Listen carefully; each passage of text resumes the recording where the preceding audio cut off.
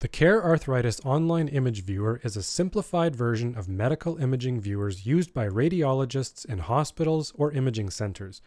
We created this simple-to-use viewer to teach rheumatologists and other physicians the basics of reviewing medical images such as MRIs and X-rays, enabling physicians to engage in a better-informed dialogue with radiologists.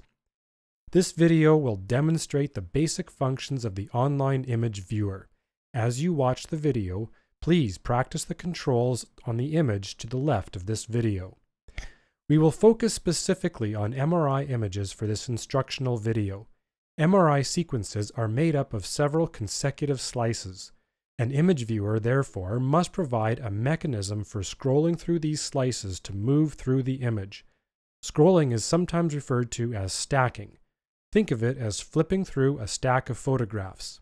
A typical MRI sequence of the spine or sacroiliac joints will have 12 to 20 slices. Select the stacking control. It's the icon on the far left side of the toolbar. Most controls in the image viewer provide a few different ways to activate its functionality. With the stacking control selected, move your mouse pointer over the top of the image and click and hold down the left mouse button. Then, move your mouse up and down to move through the stack of images. On a touchscreen tablet like an iPad, touch one finger on the image and move it up and down to move through the images. The up and down arrows next to the control can also be used to scroll through the images. These arrows do not appear on touchscreen devices. You can also scroll through the images without selecting the stacking control. If you are using a mouse with a scroll wheel, you can use the wheel to move through the images. Lastly, the scroll bar next to the image can be used either by clicking or tapping the arrows, or clicking or touching anywhere within the scroll bar and moving the knob up and down. The next control we will learn is the windowing control. Windowing refers to adjustments made to an image's brightness and contrast to optimize the image and better reveal features and abnormalities.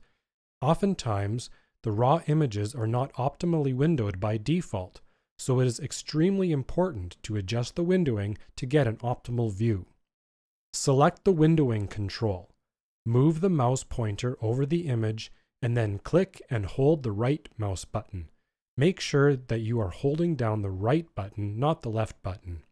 On touchscreen tablets, simply touch one finger to the image.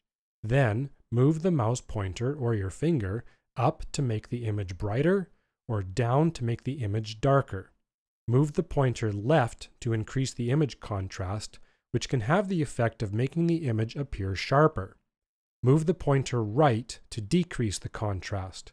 By moving the pointer diagonally, you can adjust the brightness and contrast simultaneously.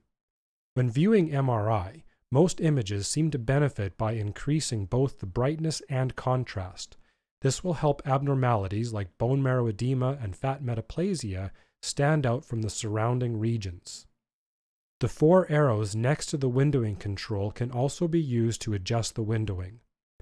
You will often find it useful to get a closer look at a particular region of an image, and that's where the zoom and move controls come in handy. If you are using a desktop computer or laptop, you can select both controls at the same time. Zooming is done with the right mouse button, and moving is done with the left mouse button.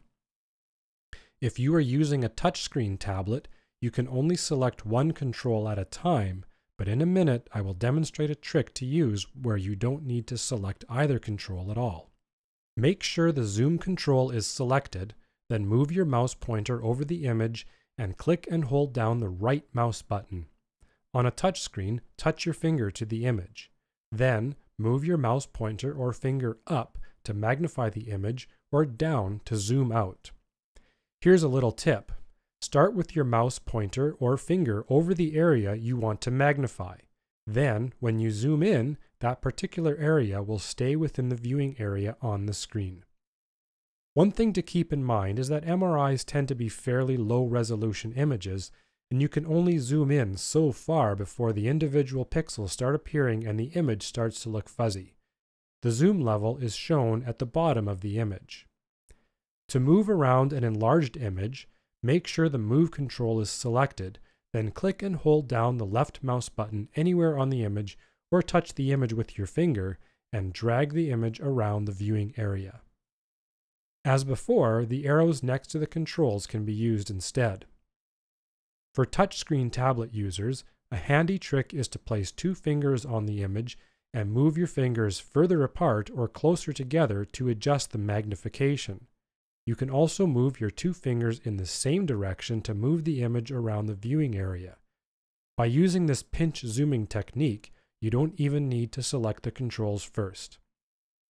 If you ever have a need to return an image to its original size and windowing levels, simply click the Reset button. Sometimes an MRI study will be comprised of several MRI sequences. A representative image from each MRI sequence, called a thumbnail, will be displayed above the viewing area. You can toggle the display of this thumbnail bar by clicking the thumbnail icon. To view a different sequence, click a thumbnail, and while holding down the mouse button, drag the thumbnail into the viewing pane, then release the mouse button. The sequence will be loaded into the viewing pane. We have now covered the basic essential controls for the image viewer. There are a few other controls on the toolbar. Please interact with them to see what they do. Don't worry, you won't break anything.